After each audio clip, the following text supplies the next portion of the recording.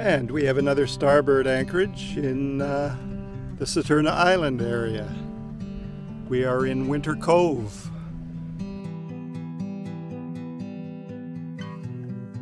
Shared by two islands. We're looking across at Samuel Island, which is a private island.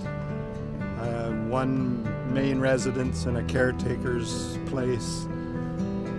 And then as we pan east and towards the south, there's an opening, and that is boat passage. I'll put in another little video clip of some boats going through.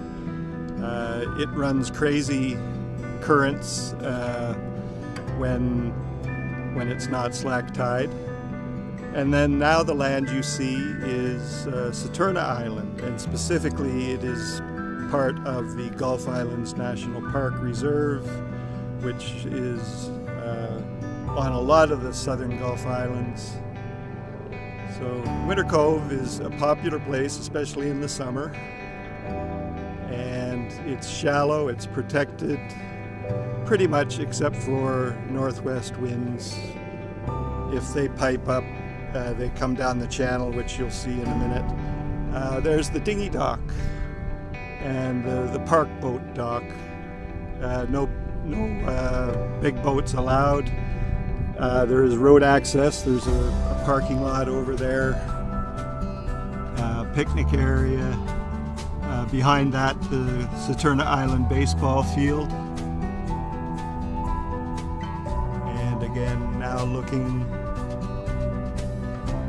more to the south, you see a few resident mooring buoys and a few boats on it, but it's mostly park and it's mostly transient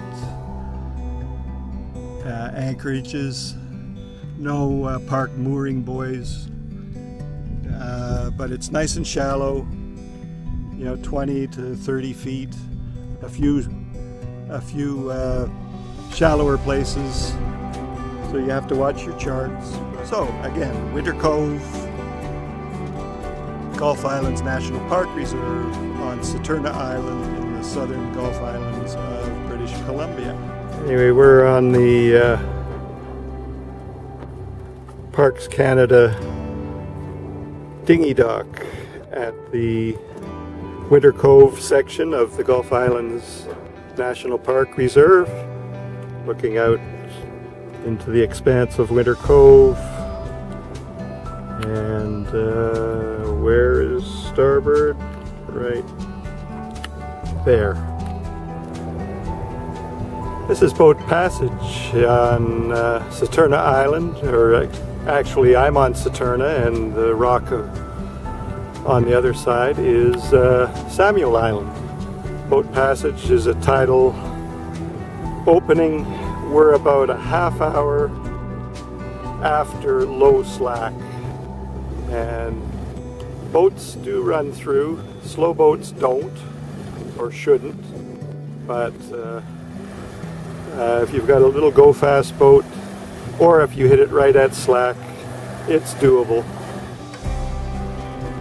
And we've got another boat going to come through boat passage. This one is coming in from the Strait of Georgia into Winter Cove against the current. And again, pretty straightforward at this point, as we're only 45 minutes or so past low slack. It will build up as the minutes and hours go by, but safely through. And yet another coming through boat passage. Not a care in the world. Little thrill ride.